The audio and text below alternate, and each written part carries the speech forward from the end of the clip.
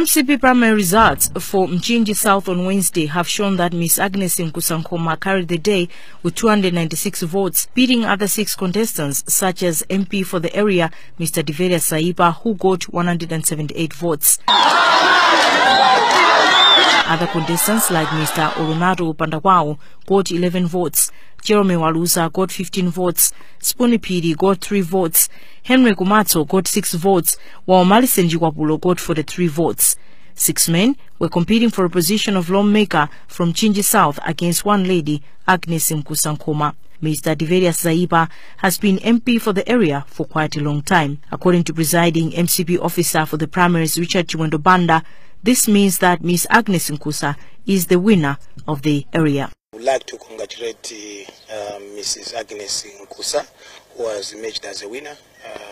She got 296 votes, and coming second was Honorable Zaiba with 178 votes.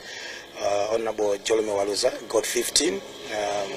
The rest got 11, 4, and 6. We are happy that the process was free and fair. We had some few challenges, but at least the people respected that democracy, one must be a winner.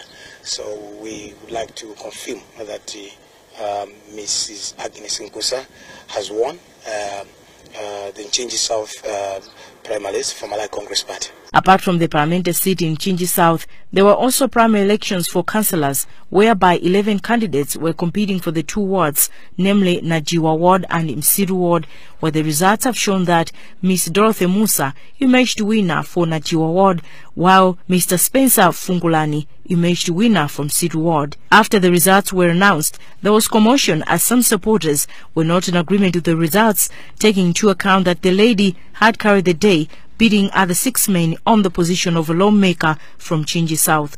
For Zodiac, this is Sibongile Ziambo reporting.